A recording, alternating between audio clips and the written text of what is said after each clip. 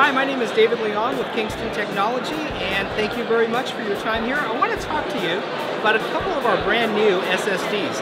First thing we want to talk about is the UV500 family of SSDs.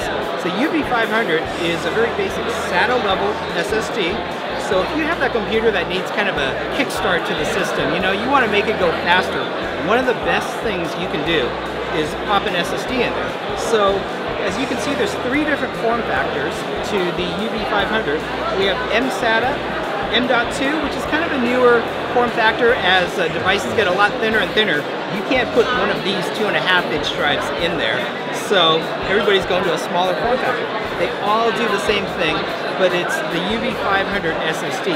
So each drive has full disk encryption, which is very important for protecting data, and it has 3D NAND. What that does is it brings the prices down, performance is very high, and also capacities. The most important thing is capacities. So you can get up to almost 2 terabytes in the 2.5-inch SATA, and then about 1 terabyte in the M.2, and a 480 for mSATA. mSATA is really more for the system builder audience. So for most people looking for an SSD for their computer, it's either going to be your standard 2.5-inch SATA, which replaces a traditional hard drive in your computer and makes it 10 times faster, or the M.2 SSD. Now, if you've got a really, even a newer computer with a new interface called PCIe NVMe, we have the Kingston A1000 SSD. All PCIe NVMe SSDs come in either a by 4 or a by 8. What that means is the higher the number, the faster it is. However, one of the things that PCIe NVMe is, it gives off a lot of heat and can use a lot of power.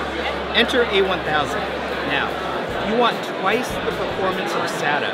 So if you want your computer to go from about 500 megabytes per second to actually 1,500 megabytes per second read and about 1,000 on the write, at about the same price of a SATA drive, A1000 is for you.